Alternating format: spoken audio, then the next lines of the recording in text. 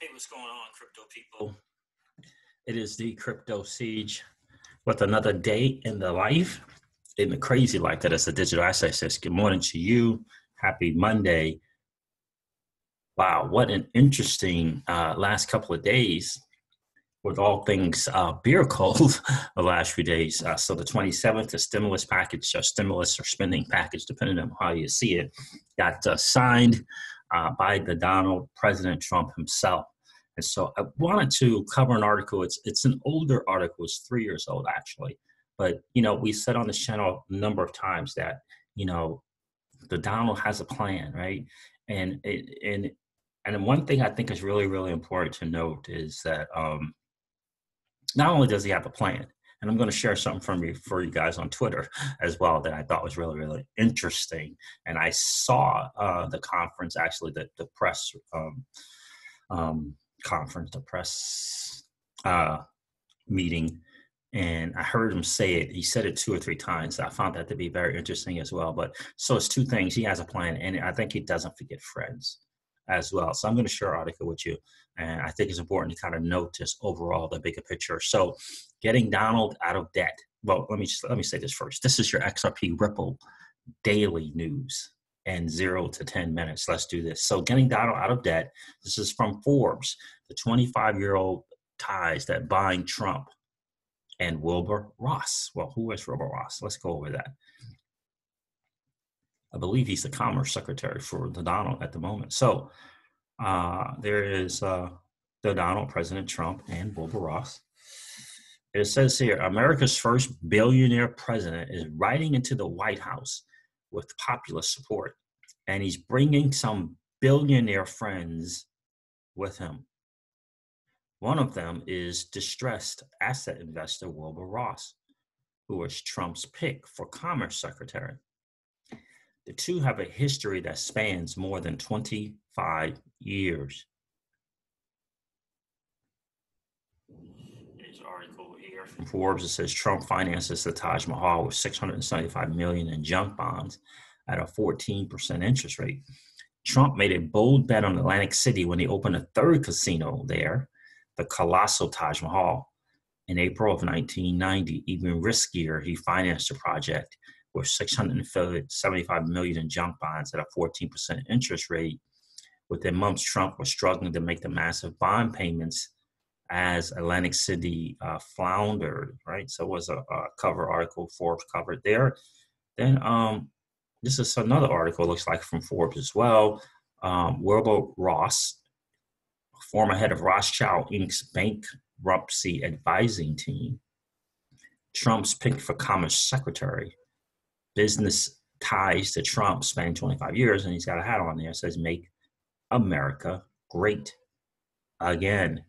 In stepped Ross, then head of Rothschild's Inc. bankruptcy advising team, to represent bondholders who were pondering forcing the casino into involuntary bankruptcy and ousting Trump.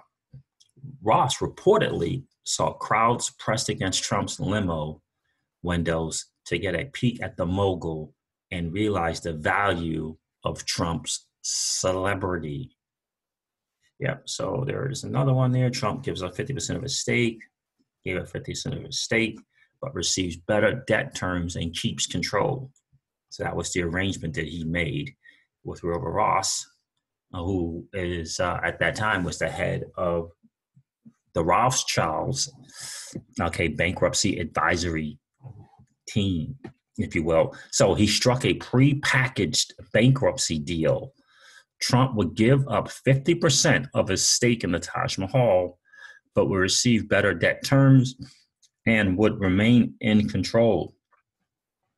The Donald was back in business. He ultimately made similar deals for his other troubled properties and climbed out of debt and back into the Forbes 100.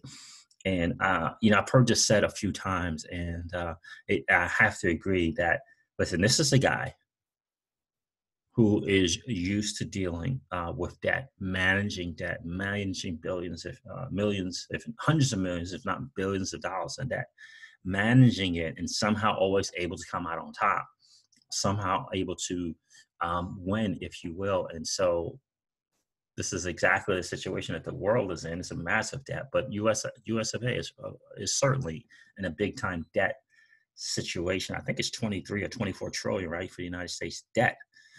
I believe that to be accurate. And so here's a guy who's used to doing that and managing that and making deals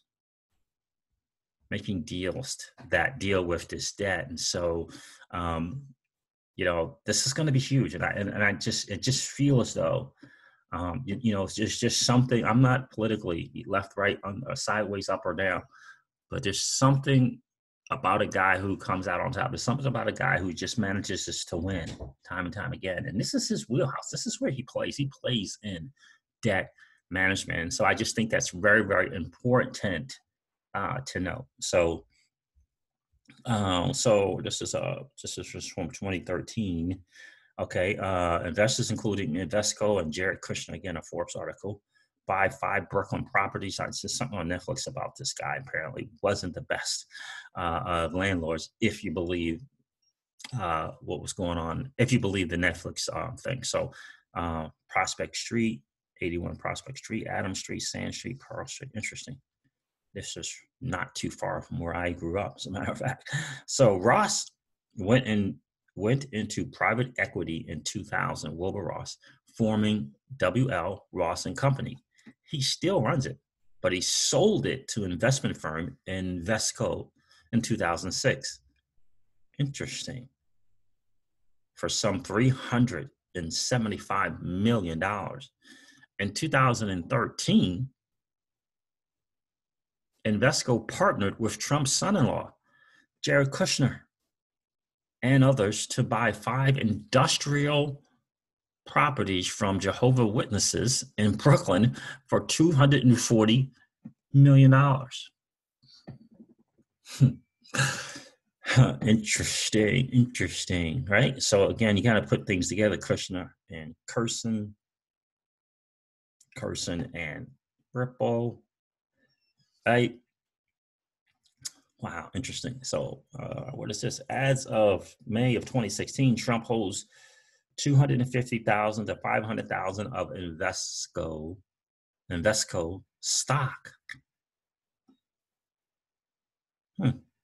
So nearly all Trump's wealth is tied up in real estate, but he also owns stocks. One holding, according to May 2016 filings, was between $250,000 and $500,000 worth of Invesco European Growth Fund class-wide shares. Trump claims to have sold his stockholders in June, though he has not provided evidence to support that claim. There's an article here in New York, Palm Beach, Florida. There's Ross and Trump, right? So Trump and Ross are also neighbors in both Florida and New York. Not only is Ross' 16,000 square foot home just up the road from Trump's 126-room Mar-a-Lago club in Palm Beach, but the two also share a 57th Street address in Manhattan. So Ross' penthouse is just 2 blocks from the president-elect's Trump Tower triplex. Isn't that interesting? For those seeking influence in Washington, the president's cabinet is the highest echelon. While concerns about potential conflicts of interest mount, one person who will have the commander-in-chief's ear is his billionaire pal, Ross. Will Trump and Ross' latest deal be good for American balance sheets, or their own? I think both of them personally. And again, you can't argue the fact that this is what the guy does. This is, again, his wheelhouse. This is where this is his playground when it comes to debt management. And again, the guy manages to come out on top for whatever the reason is. Even this example where, where he may be popular or beloved, this guy Wilbur Ross comes in, recognizes that, and does a situation to keep it going. And so who knows what it is? It might be about the President Trump's ultimate desire, which is for the U.S. to be number one, stay number one, never lose number one, right? So those things are undeniable. In my opinion, they're undeniable that this is what he wants. So we'll see ultimately what it is. Could it be I always say that Donald has a plan, right? So it could be part of some of it with Ross and Kushner. Again, for us, from the deep dive people like CKJ and SPQR Media, who tied Kerson's and Kushner, right? Is it Kerson and Kushner? Yeah, I think it's Kushner, and Kushner. Those are some ties that lead back to Ripple. And so again, they know about the digital asset. There's no doubt in my mind that they know about XRP and Ripple and the company. But I thought this is something interesting that we should look at. Did I lose it? Let me see if I put it here. I thought this was very interesting. So shout out to the Digital Assets Daily. Now, I saw someone else on Twitter point this out as well, but I just think this is important to know. So the bill provides for these checks to be delivered, this new stimulus bill or spending bill, which is spending package, however you want to look at it. Bill provides for these checks to be delivered. This is from the Donald himself. The bill provides for these checks to be delivered through the existing states, the existing state UE system, whatever UE stands for. Many of the states have very antiquated computer systems that are 45 years old, and they're not prepared to handle this kind of distribution, this kind of money coming in so quickly. They're not set up for that. And he actually said in another one, not in another one, but it's just not here, where he said that we will reconvene. We will reconvene if the states aren't able to handle it properly. I can't find it here. To reconvene. Yeah, it's not on this one, but he said it in that same press conference. I didn't save it, but not in the same talk here. He said it 3 times. We will reconvene. First of all, he mentioned the fact that the state system was very antiquated. He said that 2 or 3 times. And he also said that if the states can't handle it, we will reconvene so that we can put it out and we can do it. And I'm thinking to myself, why that statement? Why would he mention the fact that the state's system is very antiquated? What is the deal with the Fed and the U.S. Treasury essentially now taking over, taking charge? U.S. Treasury taking charge, right? And why would he point out again 2 or 3 times in this little thing here outside the White House, right? Doors, when he mentions the fact that the states, because he said it, he made a point of saying this as well. I didn't want to do it, but I was outvoted. I didn't want to do it. I wanted us to do it ourselves, but I was essentially outvoted. So the states are going to do it. But also we're going to point out to all of America, look, the state system is antiquated. It's very old and antiquated. And if they don't do a good job of doing it, who determines that, by the way? Who's going to determine they didn't do a good job of getting it out to the people? Who's going to determine that? Right? And reconvene Congress and figure out, and then decide to do it themselves. What does that look like? What does that system look like where they can do that instantly, get that to people instantly? What is that looking like?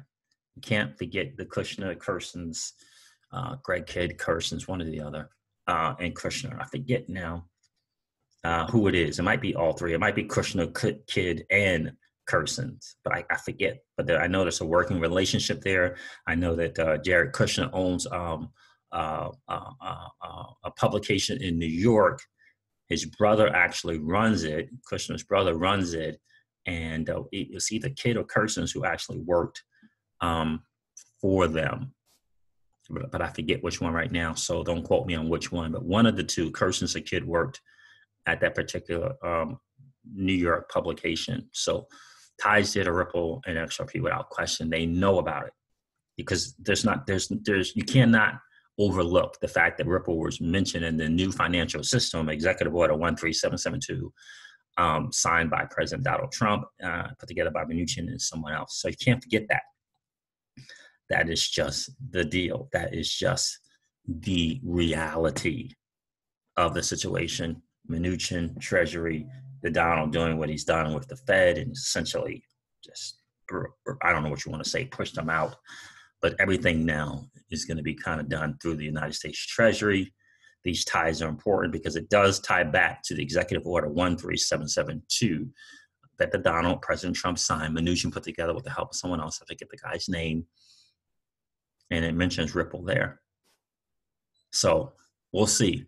I got a sneaking suspicion that it's going to kind of come out that the states are not doing a good job of getting this money out to people. I got a kind of sneaky suspicion that that's going to come out. that the states are just not doing a good job of getting this out to people. How many people are buying it? Are you buying that? I'm really kind of thinking that's what's going on there. Why did the Donald have the president bring in another billionaire to be commerce secretary? Ultimately, make America great again is a goal. I don't know if it's the ultimate goal, but it is a goal for this presidency. That is without question. The guy came in, the president, Donald Trump, came into office stating that he was going to do something about the debt in the United States. I don't know if he said fix it, get rid of it, but he said something in relation to the debt in the good old US of A, right? So those are planned. Those are things that, these are top 5 things. The debt management, making America great again, right? What is this new financial system? We talk on this channel all the time. We say it all the time.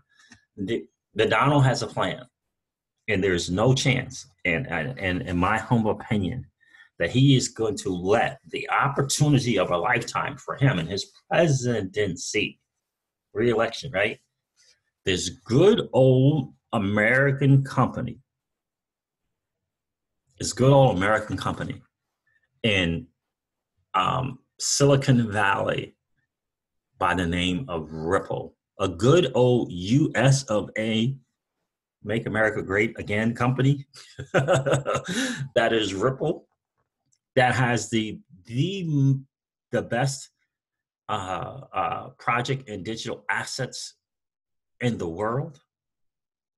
That its main focus is cross-border payments, where the Donald can say and have people say that this is the first place, this is a good place, this makes sense for us and the world to start with cross borders. And we found this good old US of A company that has this product and software that does it. It's reliable, that it's been working with the United States government from day one. It's cheaper, faster, transparent, immutable. And the Donald is going to let that slip through his fingers. He's going to let that opportunity slip through his fingers. I don't think so. Mnuchin knows about Ripple. The Donald knows about Ripple. You kind of get a sense that Mnuchin is kind of running things, if you will, from the Treasury standpoint. They both know about Ripple. They both know about XRP. And to me, in my humble opinion, there is zero chance that the Donald is going to let that opportunity to talk about the good old US of A company that is Ripple, that can help deal and solve something that everyone agrees is a easy first what I want to say, the first challenge to solve that makes sense to central banks. It makes sense to the BIS. It makes sense to the IMF. It makes sense to the World Bank to focus in and solve the cross-border payments dilemma. Cheaper, faster, transparent, reliable, immutable. There's no way, in my humble opinion, that the Donald lets that opportunity slip through his fingers. I don't see it, guys. I really don't. So I'm excited about it because I can see it happening, whether it be Mnuchin mentioning it, Clayton, the Donald. I think it's going to be either Mnuchin or the Donald who's going to say it. We all talk about it in the XRP community. Who's going to be the one that's going to mention it? Are they going to mention it? I believe that they will mention it. I believe that they will mention it, and I believe they'll talk about cross borders. It may not be some big, huge press conference, but somewhere, somehow, one of those two will be interviewed, and they'll talk about, and they'll say that this is a company It's a good old USFA company that's solving this major issue in cross-border payments. I really do believe that. All right, guys, listen, I'm going to wrap up this video like I do all of my videos and remind you of this. Old money doesn't want you to win. They don't want us to win. They would rather us remain a cog in their perpetual wheel of trading our time for dollars. They don't want us to play in the same playground that they play in, where we allow our money to work for us. This is our chance to win, guys. The digital asset space is our chance to win. We are in the midst of the greatest transfer of wealth in the history of man. Are you participating? Or are you standing on the sidelines? Here's what I do know, that the battle for you has already been fought, and the victory is yours. Go get it. I'll talk to you soon, guys. See ya. Bye.